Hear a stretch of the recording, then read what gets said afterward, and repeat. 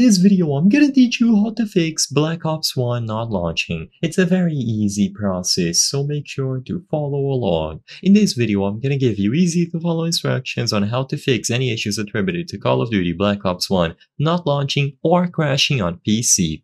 So, to start, I recommend that you open Steam if you own Call of Duty Black Ops 1 through Steam and you follow the steps here. If you don't, I'm still gonna give you other steps that will work outside of Steam.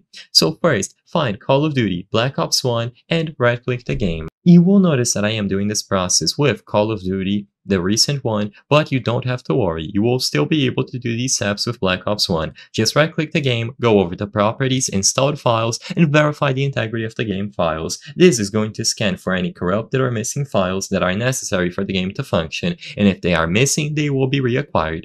If you try this and it still doesn't work, then I would recommend reinstalling the game. You can save this option for later, but usually a reinstall and a fresh install is going to help you fix any issues attributed to crashes.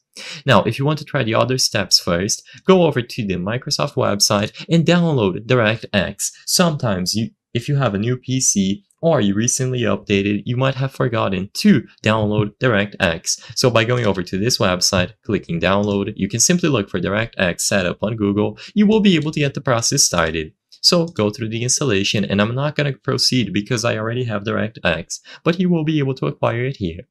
Next, update your video drivers. To check which graphics card you have, if you have a dedicated graphics card, right-click the Windows icon, go to Device Manager, and in here you will be able to find the display adapters. Under display adapter, your dedicated graphics card should be here. If you don't see any dedicated GPU, usually it is going to say Intel Integrated Graphics or something along those lines. Just note down the model of your GPU and then visit the specific website. So for me, I need to go to the AMD website, select Graphics RX 7000 7900 and then download. For you, it might say something like NVIDIA. So go to NVIDIA.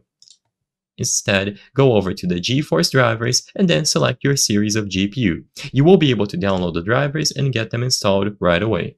I hope I was able to help you on how to fix Black Ops 1 not launching. If this video helped you, please be sure to leave a like and subscribe for more very easy tips. Thank you for watching.